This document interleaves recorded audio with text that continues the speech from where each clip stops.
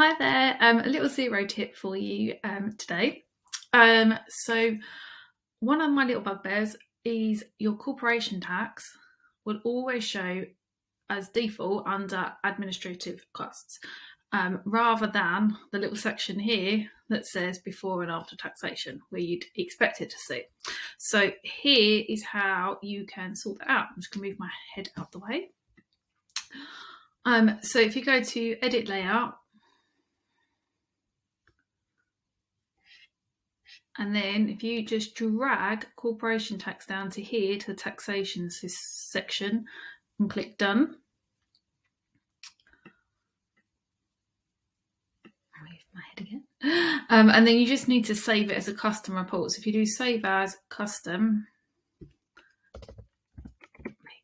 and then click on make that the custom default and save that, what you'll see now is it's no longer here under the admin costs. It's actually where it should be, down here, and that gives you then the clear breakdown of profit before tax and then your tax and profit after tax. And as you've saved it as a default, as your custom one, it should then pop up in here. It will do. And the next time I come in, it will show it here as well, so you can easily get back to it.